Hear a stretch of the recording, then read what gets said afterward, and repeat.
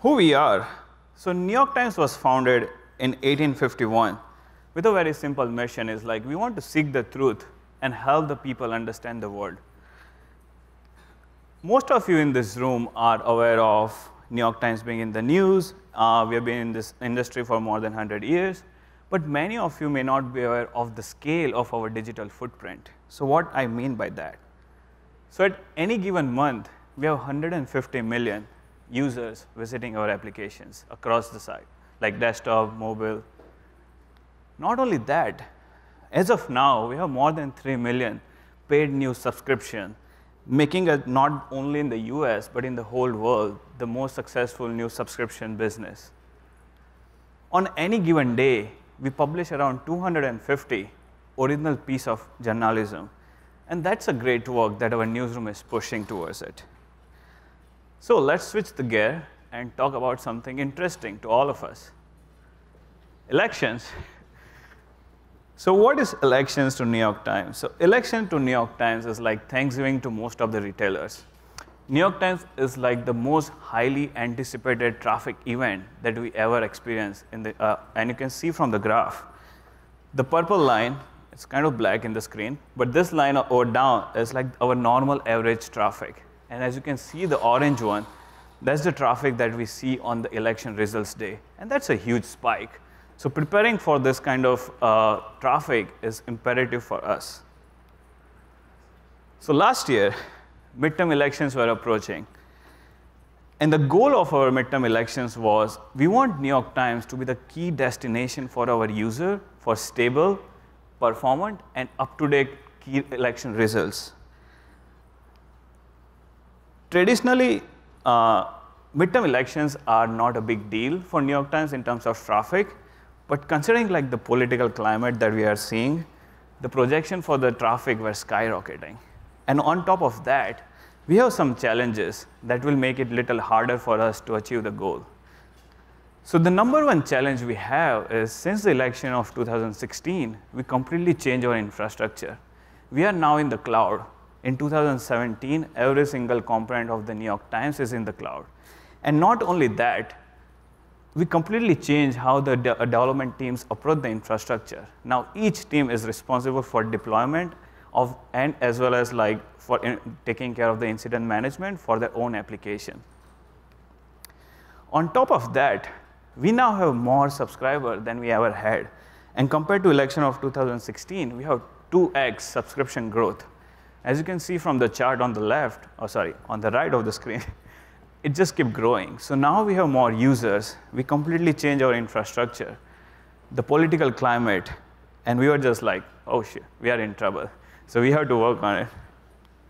So to work on that, we created a project called Operation Election Readiness.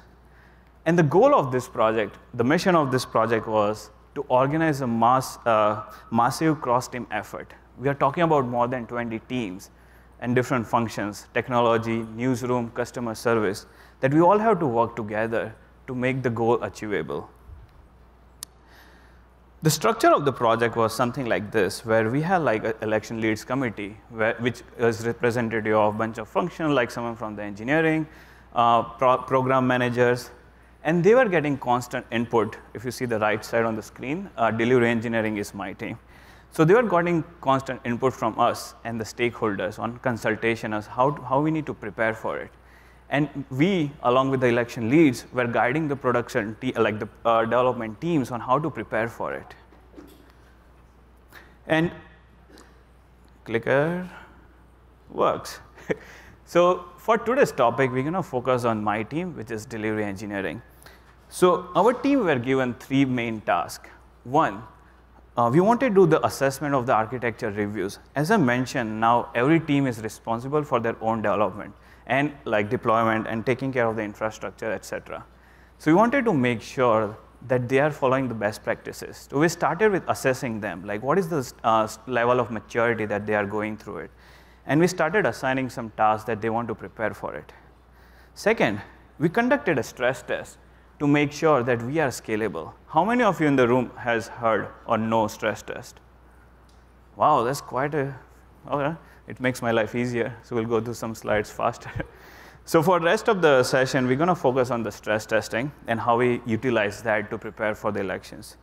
Third, even though how hard we try, we will still have production issues. Can anyone in this room can say that their system is completely bulletproof? Right. If someone is raising their hand, I need to talk to you.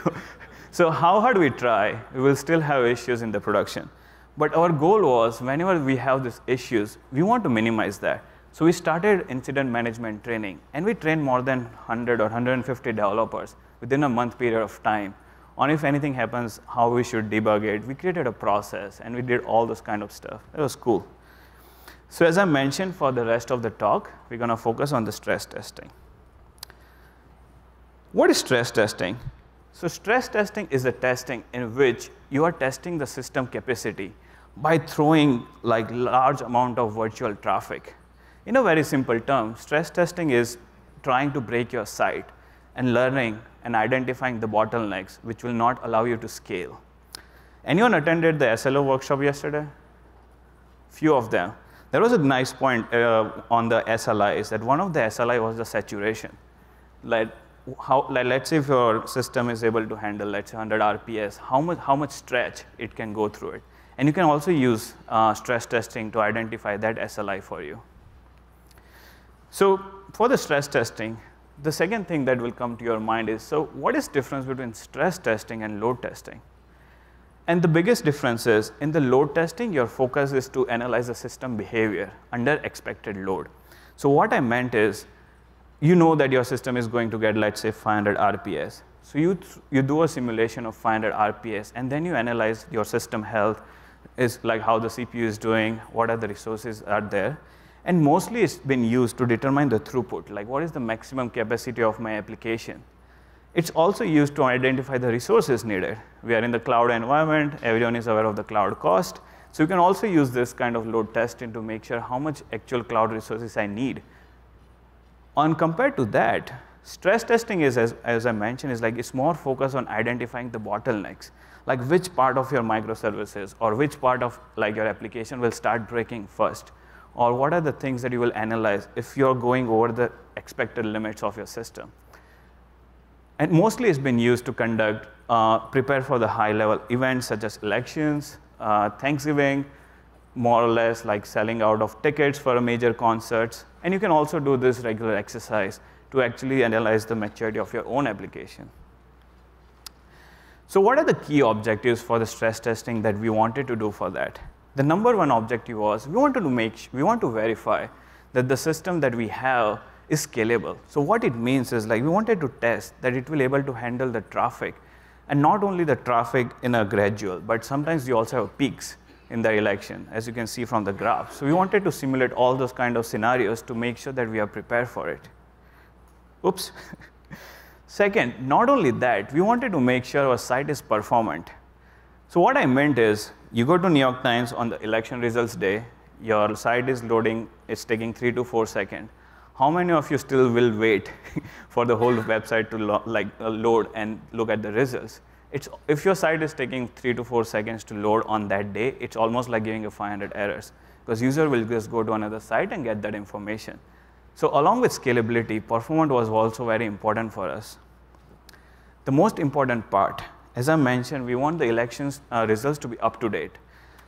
So what I meant over here is like, so Newsroom will keep pushing the new updates of the election result as soon as possible.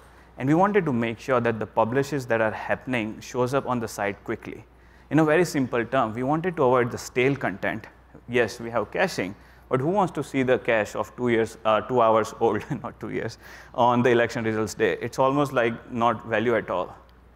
And lastly, since we are going for stress testing and it has capacity of breaking the system, we wanted to take this opportunity to exercise the resiliency plan that we have put in the place, like verifying the incident management process, how the system is recovering, what are the logs that we have to take care of it, and things like that. So for the next 4 sections, I'm going to talk about how did we plan for it, how did we prepare for it, the most fun part, how did we execute it, and what are the results of the stress test. So let's start with the planning. So when you plan for such a massive test, the first thing that comes to your mind is like what tooling we will do, what power we need to simulate such a great traffic that we want to do. So we decided to go with JMeter, which is an open source tool for writing the load scripting. It's a JVM-based HTTP, and it's a very powerful tool. But JMeter itself has a limitation in a way that it needs a platform to run. And you can't run JMeter from your laptop to simulate the traffic that we wanted to do.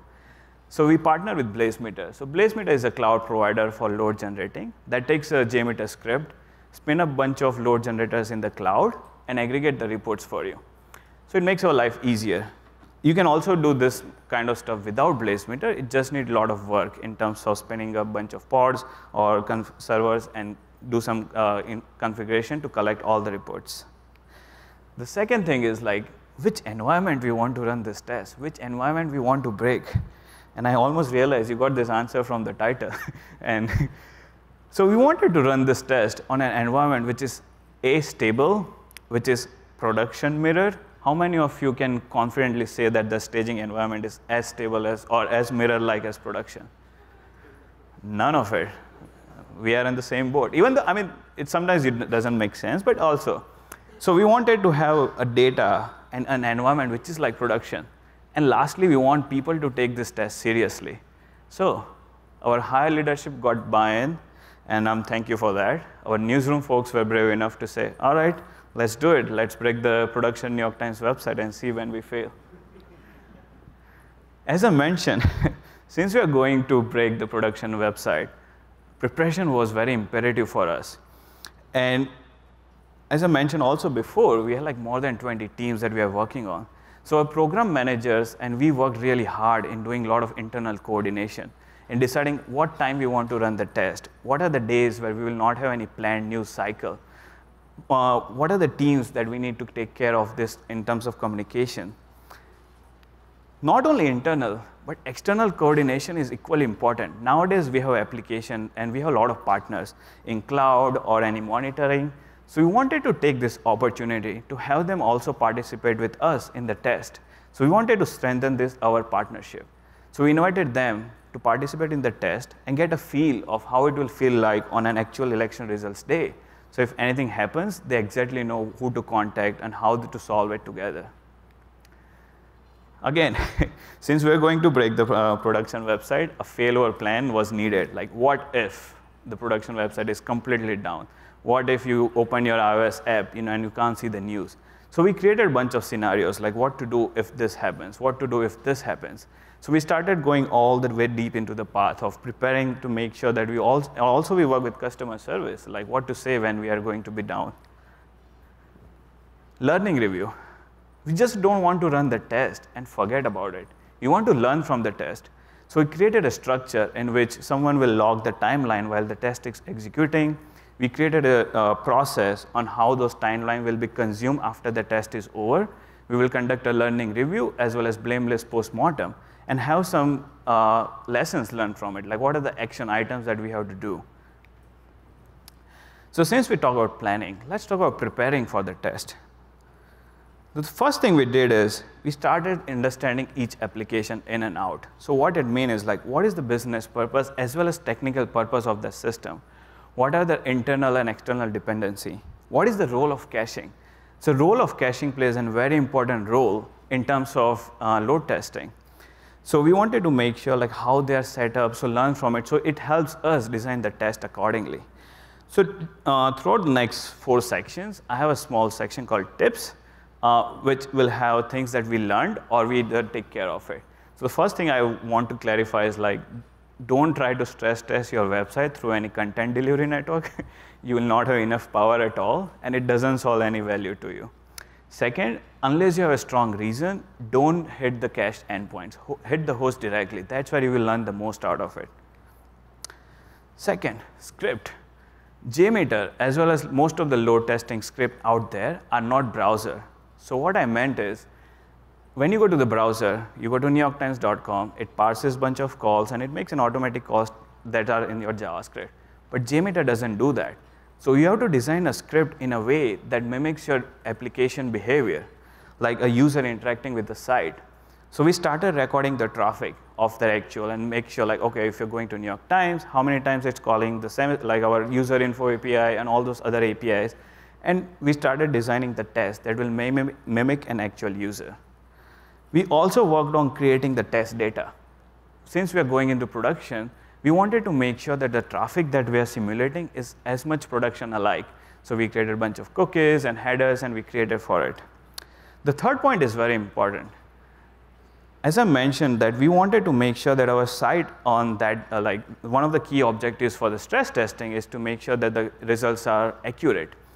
So how to do that? So we created a bunch of script that mimics a newsroom activity of pushing the new updates at the same time. So we are throwing the traffic from the user perspective, and then we are doing the traffic from the newsroom perspective where we are busting the cache at the same time. So we wanted to stress the system from the both hand. Minor tip, make sure you send the full HTTP request whenever you do this kind of testing. Otherwise, a bunch of cloud providers will start calling you, and they will think that you are in some kind of SYN attack. So don't do that. Make sure you send the full HTTP request. Third, designing was very important for us. As I mentioned the graph before, there was some kind of traffic, like we are seeing the pattern. So we analyzed the past election results traffic as well as of any peak traffic that we have seen. And we designed the test accordingly, like what level we want to go at that time. And we're going to talk more about it in the execution phase. We also exercised a bunch of location-based scenarios. So what I meant is, many of your application may be in the cloud, and depending on where the traffic is originating, your servers might be getting hit to it. So we also exercise that okay, in real life, for example, if the 30% traffic is coming from the east, let's throw 30% traffic from the east and 70 from the west. So we try to do as much production traffic as possible. One of the tips from here is, you want to know where your app is hosted, and I'm sure all of you will know that. But one thing to keep in mind is, like, if you are hosted in, let's say, GCP, don't do a simulation of traffic in the same cloud provider, because many cloud provider has something called internal routing.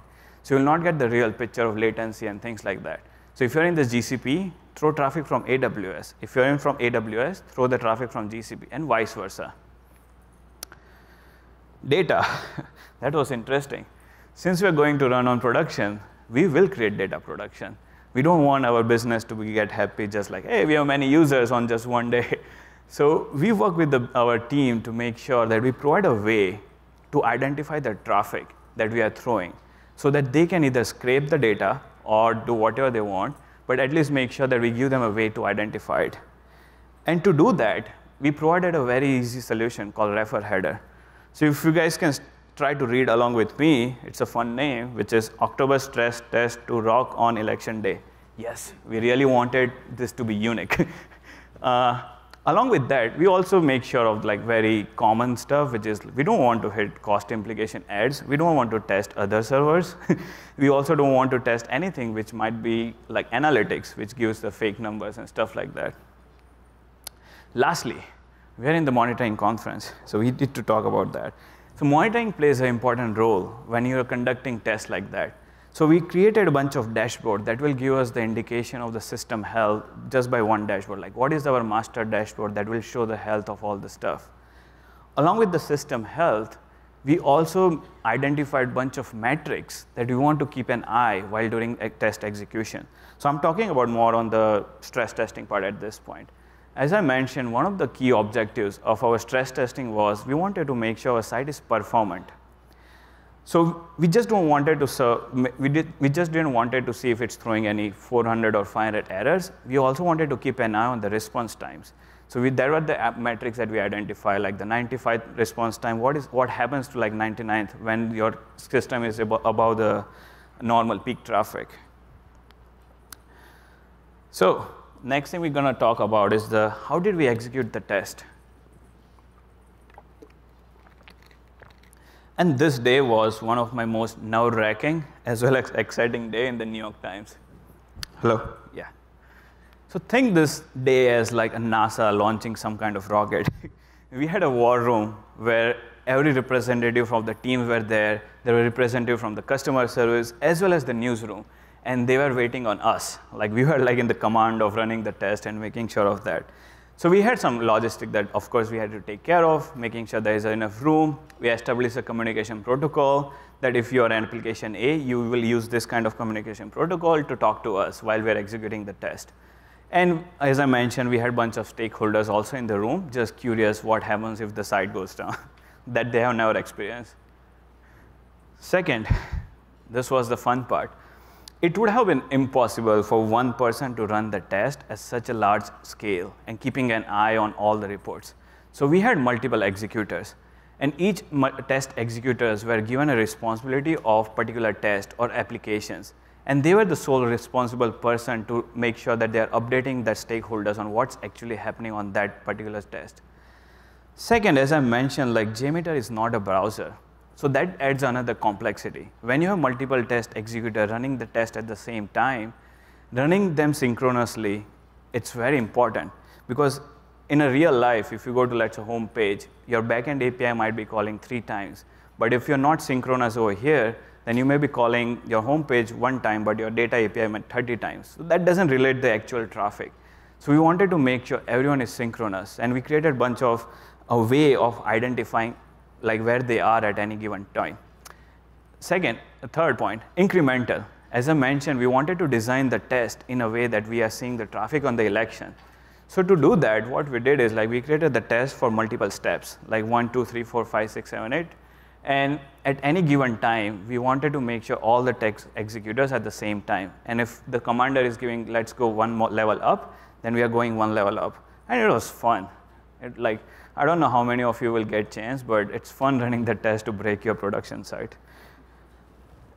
And we run the test total of 2 times. Why? Because we ran the test first time, and we found a lot of issues that will go after that. So we wanted to make sure that the team resolved those issues, and we run this test again at the second time to make sure that they have resolved it, and then we are fully prepared for the D-Day. So you guys will be wondering, like, you guys have worked so hard designing, preparing. Did anything meaningful came out of it? Of course it did. As you can see from this graph, this graph is representing the system health of one of our applications during the testing. Everything was going good for first 30 to 40 minutes. People were chilling, talking, and all of a sudden, there's a wall of 500 errors. Not 10%, 20%, 100% 500 errors. Imagine this graph on an actual election results day. I'm sure people will not be happy. So we were so glad that we were able to find out things like this on an actual stress test day and not on the election results day. What are the key findings apart from that? We identified a bunch of bottlenecks. We are all in the cloud. And one of the things we found out is like our auto-scaling rules were not optimal. They were not configured to handle the traffic peak that we are going to happen. So we tweaked a lot of our auto-scaling rules. Along with that, we discovered something called cloud quotas. How many of you in the room is aware of cloud quotas? Nice. I think by end of this session, hopefully everyone will go and learn about it, because the graph that you saw before was we exhausted our cloud quotas. And it took us 30 minutes to identify actually what's going on. So we would understand the importance of the cloud quotas. Also, we unsurfaced a lot of tech debts. We all have that issue where, okay, we'll do it tomorrow. It's not a priority. It will happen on next year, next quarter. And we found out that a lot of the tech debt that we were shoving under the table for a long time started hurting us. So all of a sudden, it becomes a priority for us. And along with that, we saw a bunch of latency issues. Yes, the site were not giving 400, 500 errors, but the responsive time was so big that it's almost like not good for us. Second, we found that we have more improved observability. So over here, I'm not only talking about technical observability, but also the team observability. Like in an organization like New York Times, where you have like multiple teams, we found out that how that team is depending on another team and what is the relation between them. So we had a lot of teams who learned about each other, and then they would like, oh, my API is being consumed like this by this client. So they learn a lot of stuff like that. We also identify the key metrics, SLIs, that we want to keep an eye on an actual election results day. Because again, like this was an exercise that we wanted to learn. So this gives us a way of what monitoring dashboards that we need on that particular day. And it also helps on the logistics. For example, which team needs to sit next to which team, what cloud provider we need to provide them which team, because they have to work together if any issues happen. We exercise resiliency plan. So as you can see, like, we had an issue, but that gave us a chance to basically exercise the resolution plan. So we had an outage. So right away, people on call at that day, they went into action and they exercised the process that we have set up. Once we identified the bottleneck, once we learned the lessons, once we had all the stuff, we had increased confidence that we haven't never before. We had new cloud configuration. Everyone was a little skeptical. But once we run the test and once we identify all the issues that we need to resolve, we had an increased confidence that, OK, we are ready for it. But are we actually ready for it? So let's see what happens on the midterm elections day. As projected, we had a record traffic for midterms. One of our service graph that over here, we received up to 40x sustained traffic on that night. That was beyond our projections for that night. Along with that, since we are able to serve the user with the most stable, performant, and up-to-date key results, the users were happy with us, and they gave us a business. So we saw a significant registration growth on that particular day. That helped our product managers to understand that, OK, performance has something to do with the business growth. Third, as I mentioned, everyone will have an outage. Even though we tried, there was an outage on our website too. But the time that it took to resolve that outage was in a matter of minutes, because the team was already going through the process when the outage happened in the election test day. So they already got the rehearsal on what to do. So we had, that helped us a lot on that day. This was the very first time that the New York Times conducted an exercise like this with all the technological room as well as with the newsroom. And not only it helped us prepare for the midterm elections, but it also helped us in understanding and learning so many things that will help us designing the system in the future in a most reliable and scalable way. And so we have more and more demand that, oh, we should do this more and more often and not just on elections day. More important than ever, elections are coming next year. And now we feel we are better prepared for the election than ever, because it's the same configuration, we learned the lessons, we just have to repeat ourselves. So the things that we did for the midterm election 2008 was incredibly helpful.